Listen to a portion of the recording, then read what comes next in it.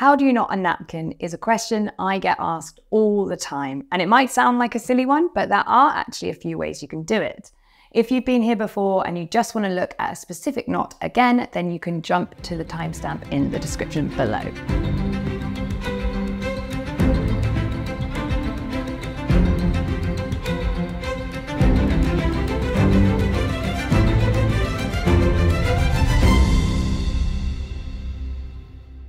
Hi, I'm Abby. I'm from the Knotted Napkin Company and we hire out our linens across the UK and Europe. I'm here to hopefully give you some inspiration and some tips for creating your own beautiful tablescapes, whether it's for your wedding or whether it's just for a dinner at home.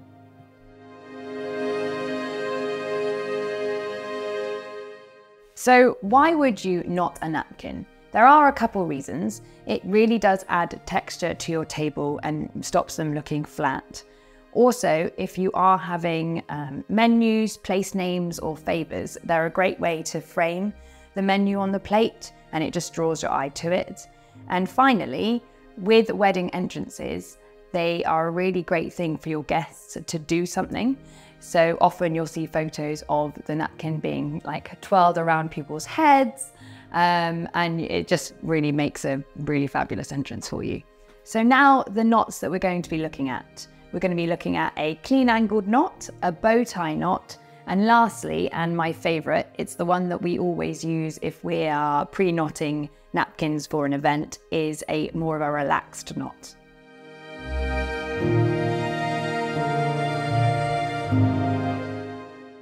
So you take the corner closest to you and fold it to the middle. Then you take your furthest away one and meet it in the middle. Then you take the straight edge closest to you, fold it into the center. The one furthest away into center again. I'd like to pat them down in between just so you get a cleaner fold. Then you move that, fold it in half so the edges meet, and you should end up with a long straight with these angled edges. Then we take our left hand, or if you're kind of left-handed and you find it easier to cross that way, you can do that as well. Then you cross it over, tuck it under, and then put it through the loop that you've just made. So I always find it a little bit easier to do this bit gently if you've only done this kind of a couple times, because else it can bunch up quite a bit. But you just pull on it, and you can either have it that way, or you can put it this way. You tend to need to kind of just use it a little bit. And that is your knot.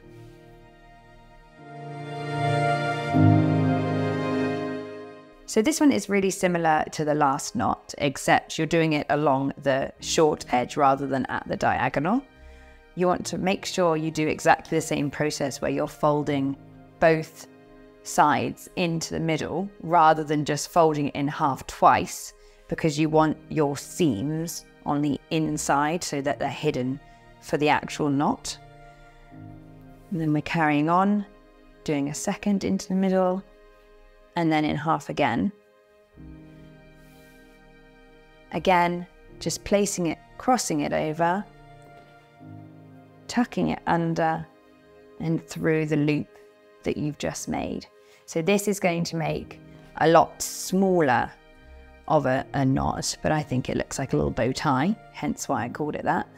And I think it's going to be really good if you're having a side plate rather than it on your main plate, just as a little extra detail.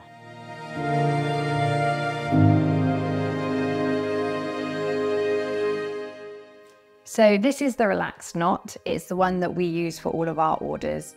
It has a little bit more kind of fun and playful nature to it, and I think it adds a lot more texture to the table. If you take your napkin, you are going to have to do this in front of you just because it's really hard to do on a table. So if you take it in front of you, give it a little tug, make sure your seams are facing inwards, then take your right hand and place it down the napkin. If you want your napkin to have its knot closer to the top, so it's got a longer tail, then you need to go about halfway. If you want it so your knot's in the middle, go much further down. It does look like it's going to be strange, but trust me, it will be in the middle if you go further down. I like it with a smaller top tail, so I'm going to go to about here.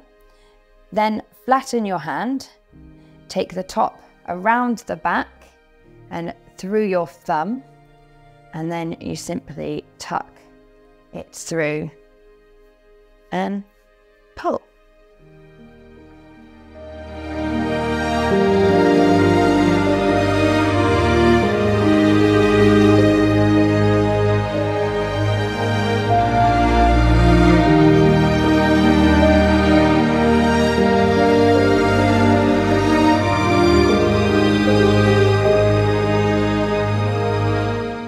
So once you've practiced these a few times, you will get a lot faster. But if you are having a big event where you need to knot a lot of napkins, I would recommend just asking if it's something that your caterer or if you're having a planner would do for you. We ourselves offer a knotting service, so you can just ask us to do it, or get your family and friends involved. Make them do it for you. Send them this video and they'll be well away. They'll be happy. Please do like, follow and subscribe, and we will see you in the next one.